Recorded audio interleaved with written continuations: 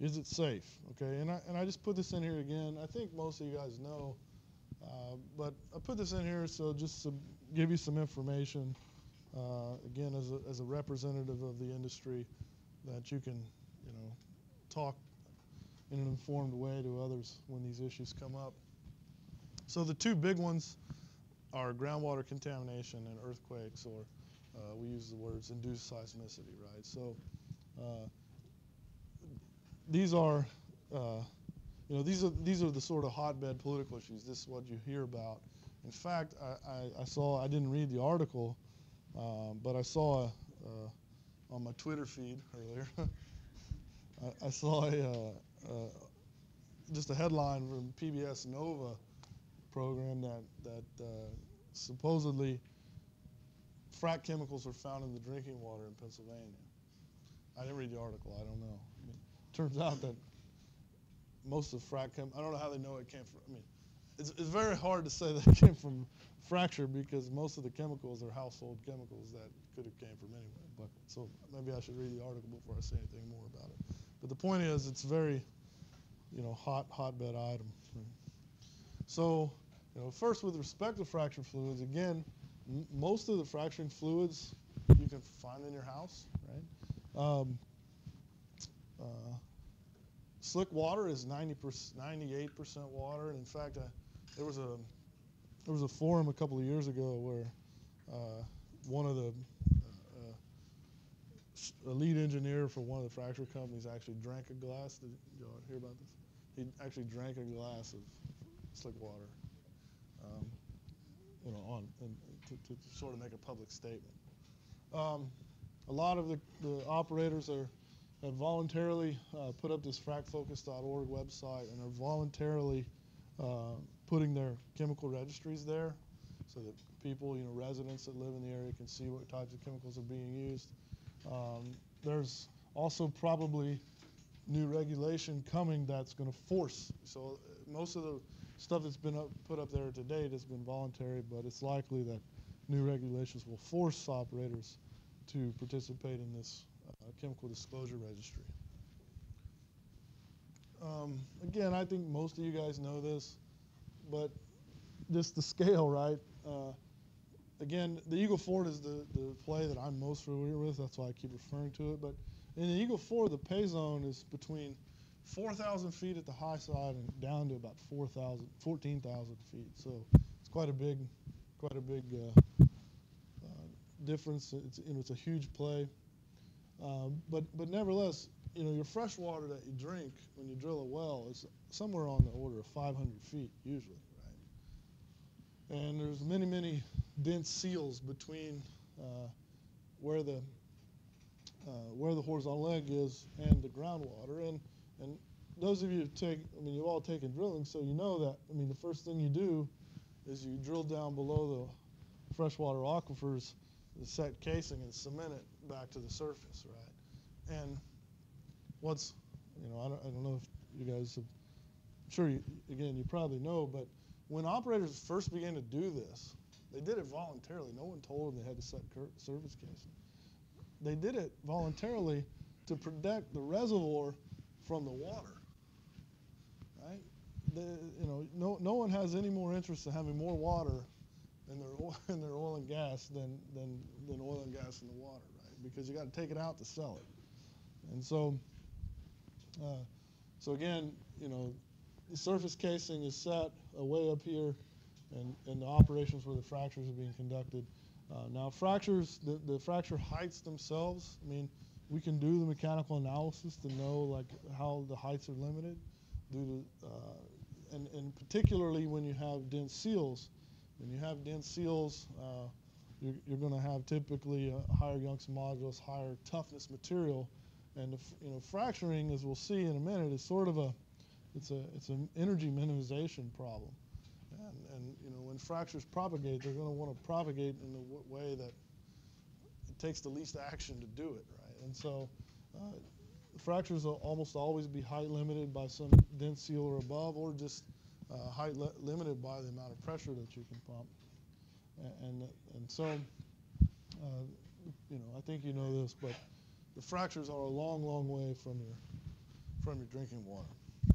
And now, it's not to say that there are not other issues, good cement jobs and other things, right? But in terms of, if we confine our discussion of hydraulic fracturing to the producing of the fractures themselves, right? There's really no danger in groundwater contamination. There's a danger in groundwater contamination from truck traffic and sort of all these other things that are general. It doesn't matter if you're hydraulic fracturing the well or not, right? No matter how you complete it, these are kind of general issues. Cement jobs, surface casing, all this stuff are sort of issues that are associated with any well, not specific to hydraulic fracturing. And so in the Marcellus, this is in Pennsylvania and Ohio and up that way, where you sort of hear the loudest noise about, and there's the famous movie Gasland, right, where the people lit their tap on fire, right? Well, they could have done that 40 years ago before anybody was hydraulic fracturing there. I mean, there's sort of eternal flames in that area, where there are natural gas methane leaks to the surface, and you can light them all the time, right? So in Marcellus, where a lot of the noise is being made about the contamination of drinking water, and in fact, the Nova story I was referring to earlier was in Pennsylvania. Here's your water table. So this is all above 1,000 feet, and here's where the fracture treatments occur. And these are the maximum vertical heights of the fractures as we can best attain them from microseismics, which we'll talk about in a second. All right. So, in the sort of the worst case scenario, there's still 5,000 feet between the water and the fractures. This is the other big one. Does hydraulic fracture produce earthquakes? What's the answer? Yes. Yes, they do. Can you feel them at the surface? Again, let's confine our discussion of hydraulic fracturing to the production of the fractures themselves, not what we do with wastewater or anything like that, right? Can you feel them at the surface? No. And we have a lot of data to show that too. So these are moment magnitude plots from the Eagle Ford. As a reference, so this is all negative, right? So this is 0 here. As a reference, a +3, which would be over here, where none of them are, a +3 would be something that you could slightly feel at the surface. And this is like moment magnitude plots is a log scale. It's like a Richter magnitude, right? So something that is a 3 is not 3 times larger than 0. It's 30,000 times larger than 0, right? So the highest one here at a depth of 12,000 feet was almost 0. So the smallest thing that you could noticeably feel in the surface is 30,000 times larger than the largest thing that was measured, right? And so these are microseismics. These come from inducing slip, right, on the natural fractures and otherwise shear failures in the rock. So as we're propagating natural fractures and activating all these natural fractures, they slip, produce a tiny little earthquake that you can only hear with a geophone in a test well or something very precision instrument made to measure these things. Okay. So of course, the stuff you hear about with respect to earthquakes in Oklahoma and stuff has to do with injecting wastewater. Okay. So those are wastewater injection wells. And, when you have one isolated location that you're injecting wastewater from every fracture job that's going on in the whole state of Oklahoma, and you do it for months and months and months and months and months and months and months, eventually you're going to raise the pore pressure and you're going to induce some seismicity or create a noticeable earthquake that you can feel. It's not that we shouldn't discount this. We should do something to prevent this, because there's no small earthquake when it's your house that's shaking, right? And so people do live here, and we want to minimize the impact. But I mean, we could do things to correct it. First of all, we don't inject that much water into one location for that long a time. It's simple. So we could use more injection wells. We can also recycle.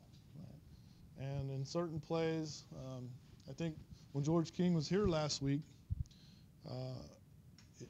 he mentioned that at Apache in the Permian Basin, they are recycling 100% of their frac water. But the recycling plant, and doing it at a cost that's cheaper than purchasing it. But the recycling plant, it's only cheaper because of the scale. So you can really only do these kind of things in areas where it's very, very dense amount of operations going on, like in the Permian Basin, like in Eagle Ford. Then you could do it on a scale to get the cost down, and it's cheaper than buying it. You know, for up in Pennsylvania for many years, they'd simply put the frac water in the rivers, right? Because the contaminants, part per million contaminants in the rivers are far higher than what's in the frac water, and so they were lower. Now this was before sort of everything blew up, and now they have more regulations, and they truck a lot of the water from Pennsylvania to Ohio because there are no injection wells in Pennsylvania. So they actually truck a lot of the wells, a lot of the wastewater to Ohio to be injected. And so in that sort of regulation environment, it's almost forcing people to recycle. Not necessarily because of the cost, because there's a lot more water in Pennsylvania. The water's a lot cheaper. There's a lot more fresh water in Pennsylvania, so it would be cheaper to just buy it than to recycle it. But out in the Permian Basin, not quite a few plentiful rivers out there, right? So anybody from West Texas? Yeah. I lived out there for a while. It's very desolate, but I still sort of have fond memories of it. They're very nice people all over West Texas. Very nice people everywhere. But anyway, so that's sort of the high-level overview. Would provide some background information. I hope there was something in there maybe that you didn't know. I suspect that a lot of you knew this stuff, maybe because it's the reason you went into the field. I mean, you guys are young enough that you chose your major in college after all this started, right? And so it probably has a lot to do with why you decided to be a petroleum engineer.